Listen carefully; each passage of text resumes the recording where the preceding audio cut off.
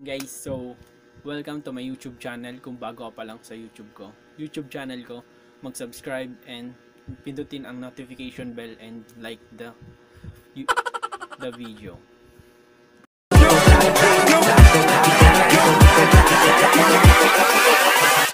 Hold up.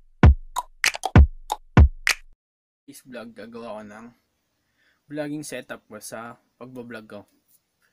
So, papakita ko sa inyo yung mga item and mga ginagamit ko.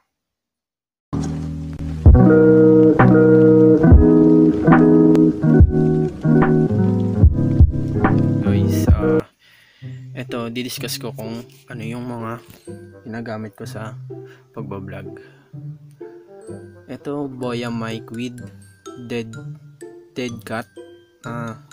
Boya mic na pwede mong gamitin sa pagbablog, phone vlog. Ito ang Gorilla Pad with cellphone holder.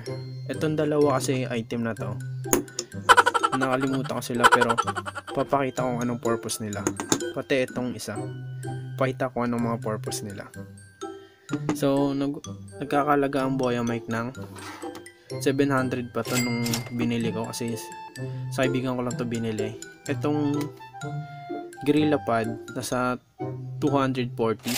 So ito, binili ko lang din to sa sa Novaliches. Sorry pala sa table ko kasi madumi. Diyan ako nagsusulat ng ng report ko. So papayita ko na guys, pang-vlog mga sir.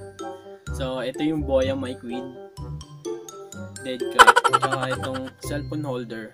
Ito yung purpose niya, pero nakalimutan kasi siya eh. Pati ito, purpose niya para pag ni-rotate mo, hindi masira yung Gorilla Pad. Kagaya ng Gorilla Pad ko, sira na to.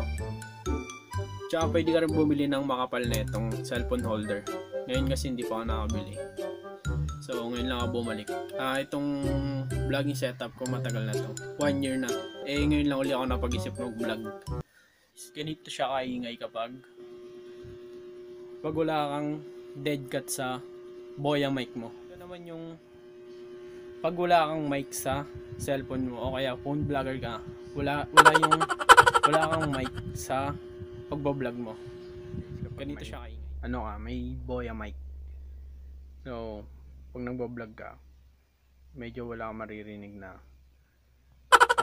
parang na-observe ng boya mic with bobcat. Ito pala isang ginagamit dito pang vlog. Bukod sa sa ito lang sa Gorilla Pad, sa pinakita ko kanina, meron pa ako ditong ring light. So itong lahat na nabili ko is work of agad 3,500.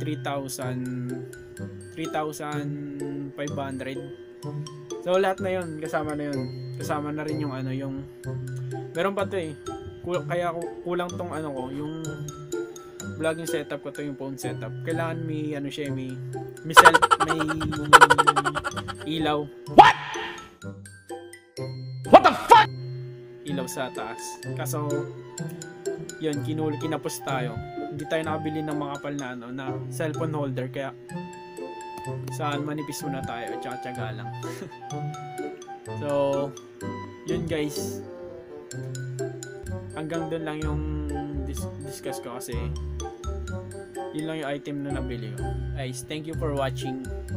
Don't forget to subscribe and pindutin ang notification bell and like the video. See you guys. Bye bye.